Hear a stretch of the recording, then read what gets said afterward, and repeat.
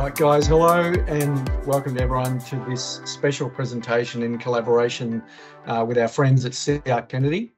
I guess as a way to introduce the topic today, or the conversation we're having, in the world of locating technologies, there's a raft of innovations which are providing some exciting opportunities for utility locators to collect beautiful data.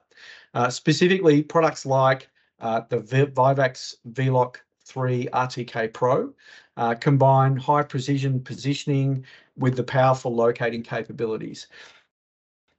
Today, we'd like to share some examples for how you can leverage these products to produce beautiful data, to improve your network records and customer deliverables. So with me today, my name is Nick Holly. I'm the Sales Director for Asia Pacific for Pelican Corp. And with me is Philip Byrne. Philip, how are you going? Good, Nick. And thanks for inviting me onto this webinar. It's a great pleasure.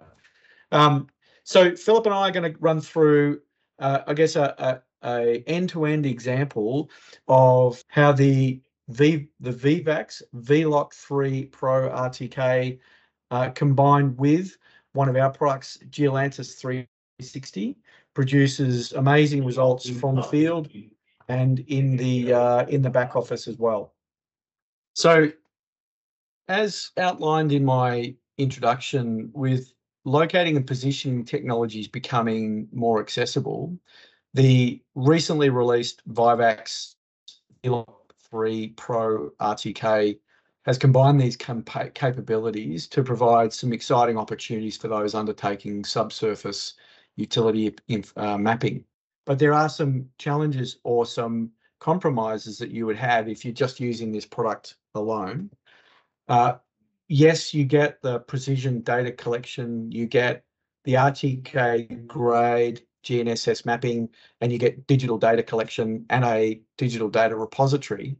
But the challenges that a locator or a subsurface utility engineer might face in collecting this data set or this data is that they're collecting it blind, meaning they don't have an app to visualize the data as they're collecting it and building it. They may not have the ability to create high quality or custom PDF deliverables, which customers are demanding these days.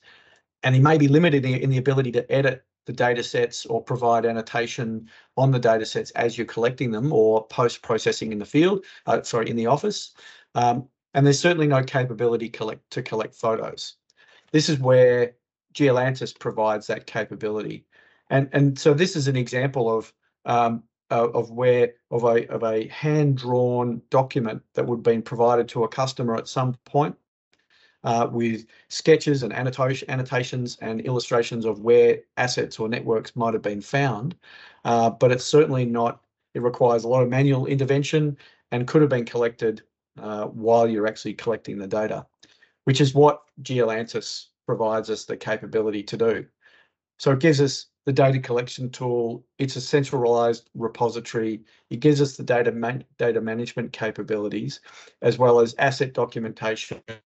You can build customer deliverables. You can manage your own projects and manage that really well, as well as providing a broad platform with APIs that can be connected to your other business applications. So I brought Phil along to give us a really good explanation of the Vivax gear. Phil, take it away. Cheers. Thanks, Nick. I suppose I'm in a position where we sell quite a variety of equipment from different companies. So we have IDS GeoRadar, Vivax, Leica. So we're in a unique position where we can blend and mix a couple of different products to try and get the best outcome possible. And I suppose that's what we have here with Geolantis and the RTK Pro.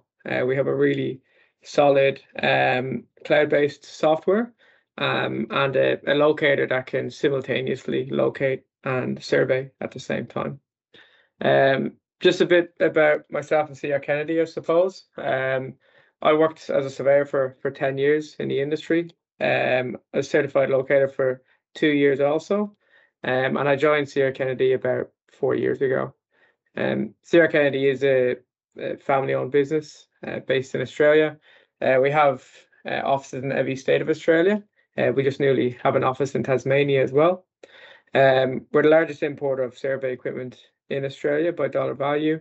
And we do distribute quite a few brands, including Leica, Geosystems, IDS GeoRadar, Vivax, and of course Geolantis. We do have tech support all over the country, which is massive for our customer base. As all surveyors and people using Geolantis, they do need support in the field, and they can rely on us to provide that. I suppose looking forward to the technology that we have, and where Geolantis has really helped us. We've really tried to move on to cloud-based software, and to be able to do your surveying or locating in the field, and then know in the back of your mind that that's being backed up instantaneously. So with Geolantis, we have the RTK Pro, which gives you 20 mil accuracy straight out of the box. So you're using an RTK subscription service with that. And as you're locating, you can locate that data straight to the cloud. In this webinar, we're talking about Geolantis and locating all your frequencies, if you're using peak or null, what your depths are, and again, what your quality levels are as well. We'll go through that a little bit later on in the video. With the RTK Pro itself, storing the point is quite simple. All you have to do is select the plus button, as we can see there with the little hand on the screen. And it will ask you to plumb the RTK Pro, which is really, really important from a survey point of view, because if you don't plumb your RTK Pro, then it could be out by 200 or 300 mil. But luckily, the software within the RTK Pro won't allow you to actually store the point unless you've actually plumbed that point. So again, you're safe in the mind that all your data has been collected to the highest possible standard and to survey grade spec. Once you tick the correct button, that data then goes straight to Geolantis. If we show on the next video, there, Nick, we can see my colleague here, Justin. He's actually picking up a water main, I believe it is, just outside our office. And as he's picking it up, you can see he has his phone in his left hand and the RTK Pro in his right hand. He can simultaneously locate and survey at the same time. And while he's doing this, he's actually adding quality level B to the asset. And that simultaneously is being sent through to the cloud-based software Geolantis. What's really, really important in this whole process is Justin doesn't have to manually put in the depths of the utility. That's all automatically done in the background via Geolantis software and the RTK Pro as well. So that's something that where maybe you might lead to mistakes in the field, typing in depths. It's all done automatically, which is hugely important to make sure that the workflow works simultaneously and in the correct fashion, I suppose, to get your correct results. That's a great video, Philip. Thank you for showing us that. So I guess from that, you could see the example of how the data is collected in the field with the VLOC Pro. And it's seamlessly then captured in the cloud application in the back end for Geolantis as well. So just a sort of a quick explanation of broadly what Geolantis is. So if you couldn't pick that up from the video, it's a mobile mapping and surveying app with a mobile GIS component. It allows you to do stakeout and inspections and collaboration on locates and data collection activities. So it also gives you the core feature of being able to quickly then capture and visualize critical asset network infrastructure that you're documenting. So what we really wanted to show you here was Once that data is then collected in the field by the tech and they've gone out and done all the hard work and used the workflows that you've configured in the app, what happens next? We've got to build a deliverable. We've got to produce an output that is then usable for the client, which is really where the data that's streamed from the field to the cloud application is then manipulated in our web portal. So this video, we're going to show you an example of how that process works and some examples of how the output is configured, manipulated, QA'd, and delivered to a customer, and the various ways that we can do that. So in this example, we're going to log in to the web portal. From here, you can do all the configurations. So there's a heap of features in here that we're not showing you, but you can design all the workflows that are then published out into the field.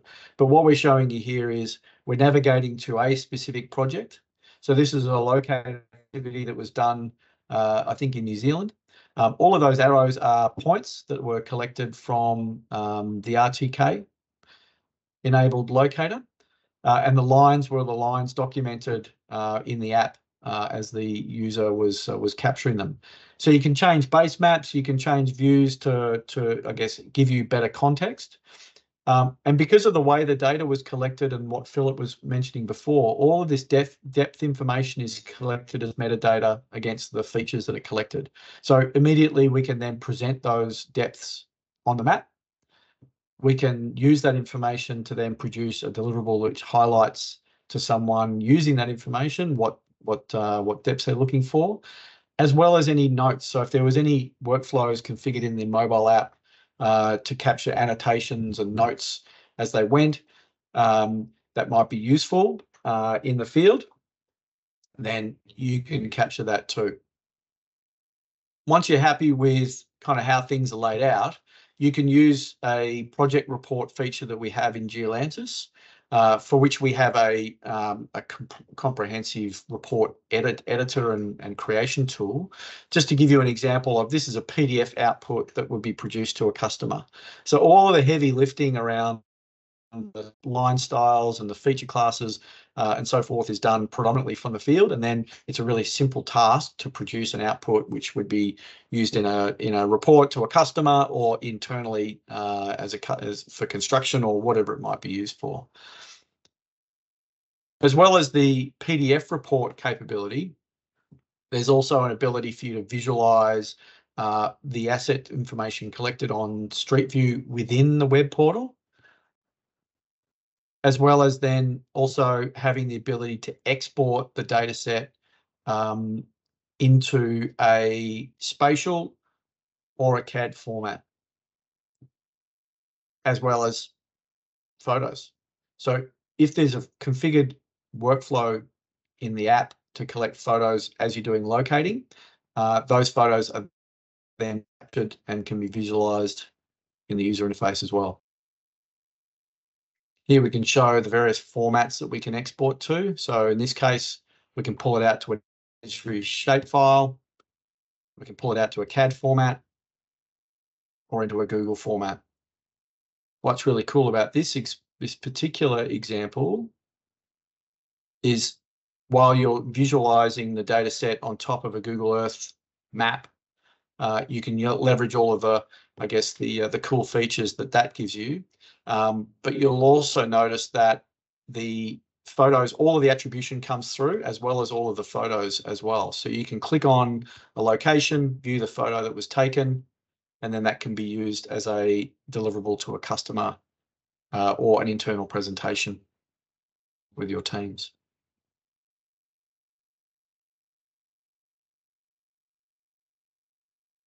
And again, a street view. So that's a really cool demonstration to show not just the capability of collecting the data from the field, but then also when you're using the data in the back office, how that it can then be used to produce an output like this, which then you can hand on to a customer or for conversation.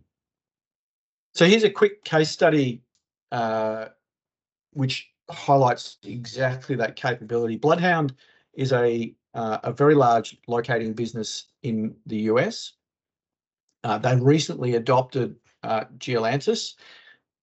And if you remember, there was an example of a hand-drawn map. So that was pretty much what they were doing in the field. So their guys would go out and do a locate.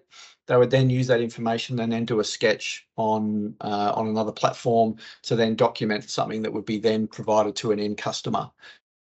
So what Geolantis has given them the ability to do is deploy a solution across their 170 odd locators. They can do exact locations and data capture with measurements with high precision. And they're also using the Vivax RTK gear. And they can do everything all in the field while they're doing that. And then in the back office, once all of that, where the project data is collected, they can then produce these beautiful reports that are then supplied to the customer for sign-off. In addition to the, I guess, the presentation and the output, the production or the product that they will then generate, they're also able to do a lot of QA, QC on the data sets on the individual users. So they're collecting the device that the data is being collected on, the user and who's doing the work. And they're also able to check all of the frequencies and all of the metadata that's then streamed off the locator device to ensure that the work that's being carried out is done correctly. So they're using the right frequencies, they're using the right methodologies to collect the data so that it can be relied upon and used and produce a good product for the customer at the end of the day. So that's it for today. That's myself, Nick Holly, and thanks, Philip, for your time today. Thanks for the info, Nick. It was really good to go through the workflow with you. Yeah, no, it's great. And look, you know, reach out to Philip if you guys are interested in that the Vivax technology and even the Geolantis platform as well, because they are one of our distributors in this region. Or reach out directly to myself. My details are here, and if you guys would like to have any questions answered, by all means, we look forward to seeing what we can do.